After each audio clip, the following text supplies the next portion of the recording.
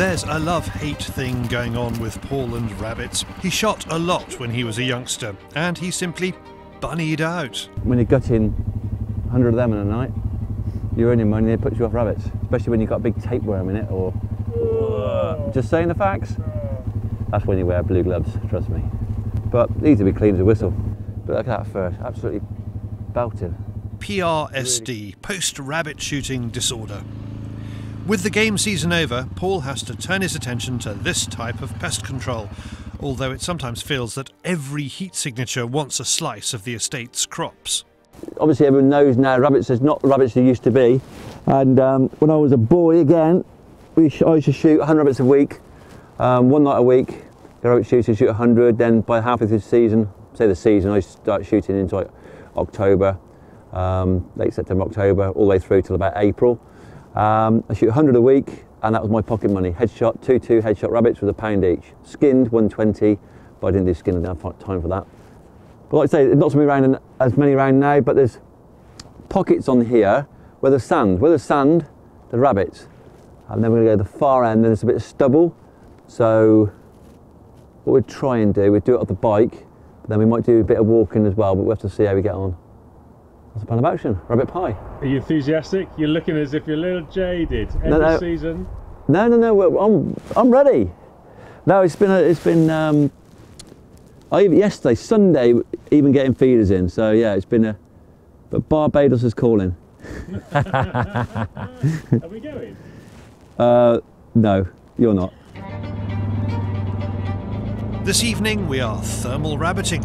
As we will hear later, Paul has used all methods of rabbit control. Let's see how effective he is with his new HIC Micro dedicated Panther scope on top of this Tikka 2.2.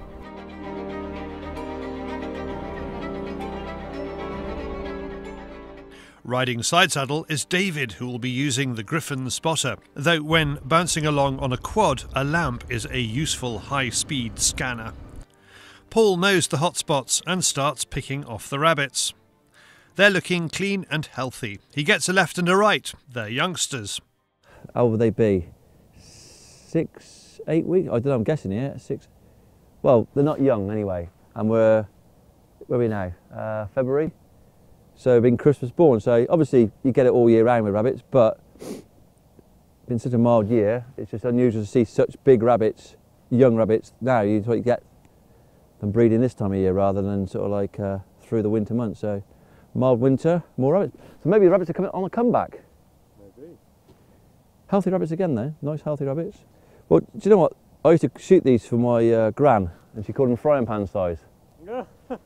So yeah, I used to skin them off and shoot them and skin them off, and then she had them frying pan size rabbits. Perfect.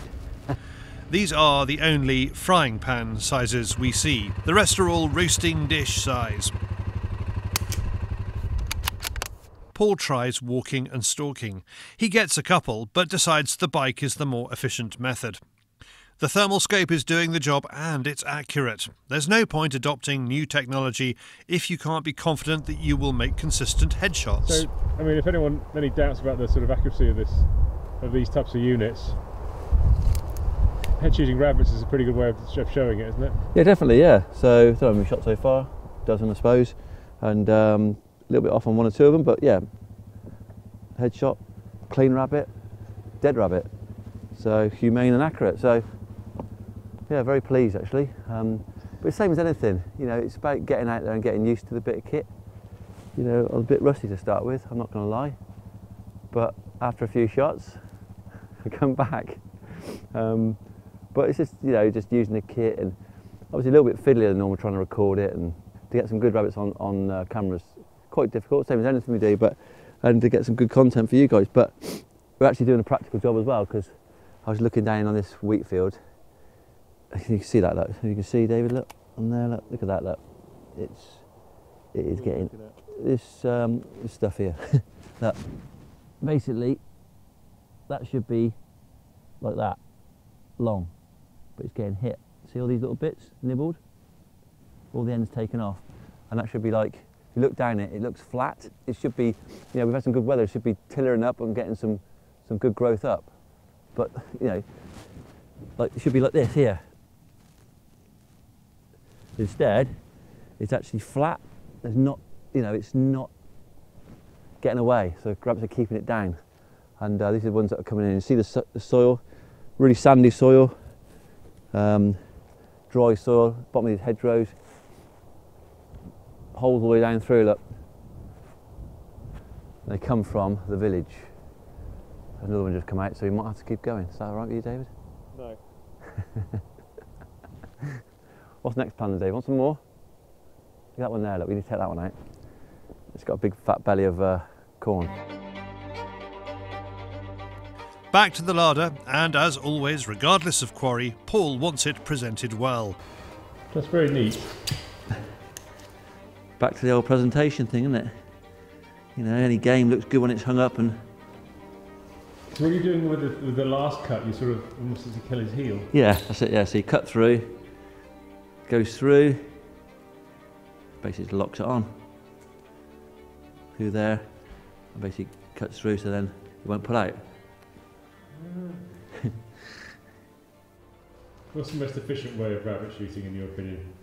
A vehicle makes it always so much easier to get around the place, especially now. I mean, when I first come to this estate, there's rabbits everywhere, so you just literally drive out the farm yard and you start shooting. Quad bike's a kiddie. Quad bike, 2.2 to start with, then 1.7, range difference. Then they're just scared of bikes and the cracking. Quad bike, shotgun. Yeah. Quad bike and shotgun? Yeah. I've never done that. Haven't you? That's the best ever. I don't know, it's weird, there's something nostalgic about seeing rabbits hanging up. Yeah. Just looks good, doesn't it? Everybody's got their certain way of doing rabbits. You know, I've been ferreting when I was younger, back to the younger days again, and you go with one guy and he does it this way, and some do it this, some split down the back and rip them both apart. My dad taught me this way, and I like it, so that's why I do it.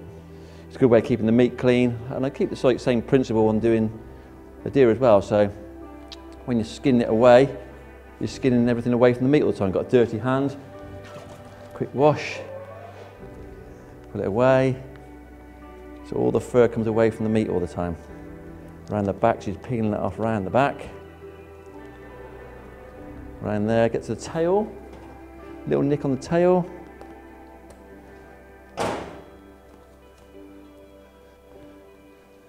Round, round, pull away, pull, turn over, and pull away. So you've got a very, very clean carcass. Again, presentation is key, and our rabbit looks clean, fresh, and ready for a frying pan, if you have one large enough. For more information about the Hick Micro range, go to eliteoptical.co.uk.